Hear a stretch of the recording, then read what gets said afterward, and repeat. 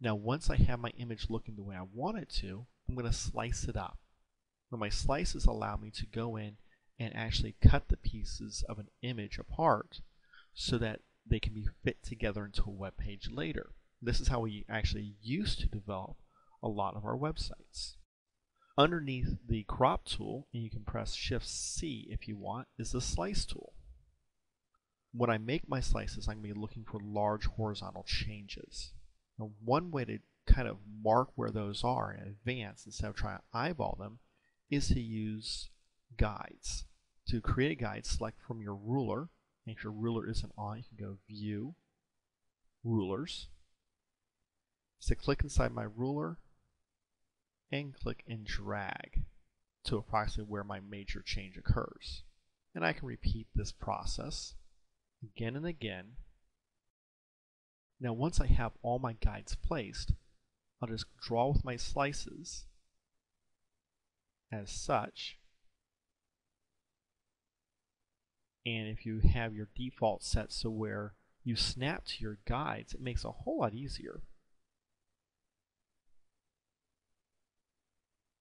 Now my guides aren't following any specific size guidelines as far as height difference. I was more looking for an approximate variation in left and right patterns.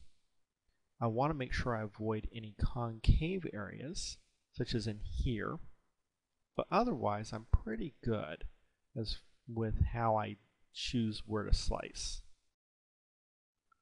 Now, all I've done is use the very scientific method called eyeballing it to figure out approximately where my left and right changes are. The more time you have for something like this, the more you can put into it if you want to go and do exact measurements or if you want to be looking for all the same height. Some places you'll notice are pretty tall, where some are shorter. I'm looking for approximately, 1 line height, 1.5 line heights, minimum height.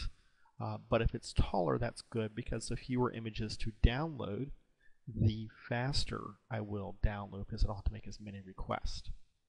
Once I've gotten to this point, I can go File, Save for Web and Devices.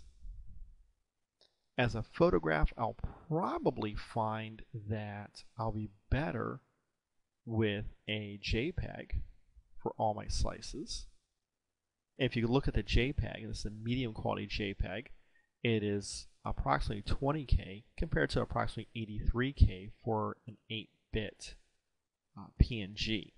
So I definitely want to go with the JPEG in this instance. I'm going to choose Save and choose to save the images only. You'll notice the file names start with Trident Start because that's what the name of the file was. Choose Save. Now what you'll notice is when I go and click Save, I chose Save for just the images. And here I have a bunch of images, all starting with the name of my image that I started with. I could have adjusted that if I wanted to. Next step will be to load these all into Dreamweaver.